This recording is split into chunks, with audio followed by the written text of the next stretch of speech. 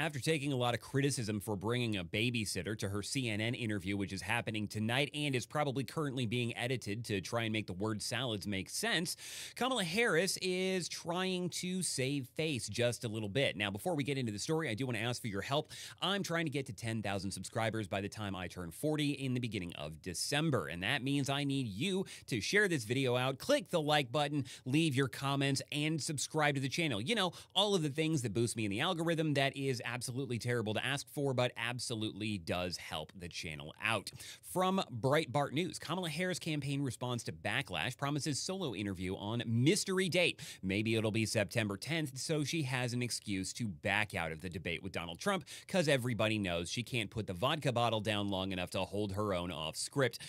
Vice President Kamala Harris will give a solo interview on an unspecified date. The Harris campaign promised Thursday, following severe backlash regarding Governor Tim Walz joining Harris in Thursday's pre-recorded and heavily edited interview on CNN. I don't know how heavily edited it is because as of now, it has not gone public yet, but I'm just assuming that that's going to be the case. Critics claim Harris agreed to do her first interview with Walz to reduce the time she will have to speak during the one-hour question and answer session with CNN's Dana Bash. Critics also raised concerns that CNN could edit the pre-taped interview to fix any gaffes or mistakes Harris might commit, as the network has a known bias against former President Donald Trump. LOL, Kamala can't even do an edited softball CNN interview without backup, the popular conservative X handle CatTurd2 posted. The entire interview needs to be released unedited, insisted communications guru Steve Guest. Politico Playbook reported the Harris campaign's pledge for a solo interview at a mystery date. After several Republican and conservative media personalities criticized Harris yesterday for sitting down with Walz as a security blanket, the Harris-Walz campaign last night provided a list of joint interviews conducted by every major party presidential ticket since 2024.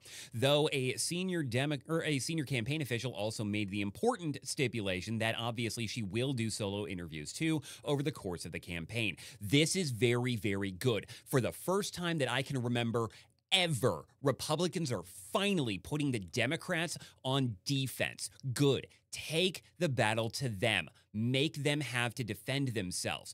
Don't be constantly playing defense. We're finally able to go on the offensive, and it's working, and it's working really well. This is a good move, and this is a good result. Harris has not held an unscripted press conference, unscripted sit-down, or non-pre-recorded interview about policy solutions for 39 days since joining the presidential race. The media have not interviewed Harris on television since June 24, 2024, and the last time the press reportedly questioned her at a solo news conference was 8 months ago on December 2nd, 2023.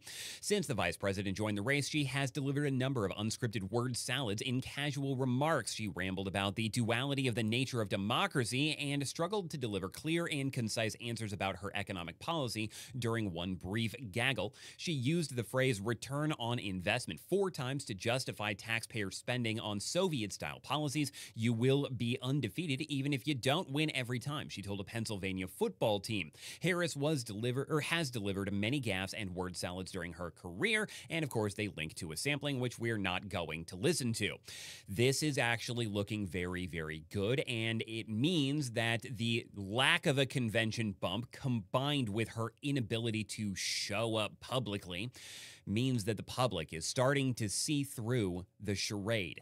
And it might be good for America going forward, because it really is indicating that she could be so unpopular that they have no choice but to let her lose. Till next time, thanks for watching.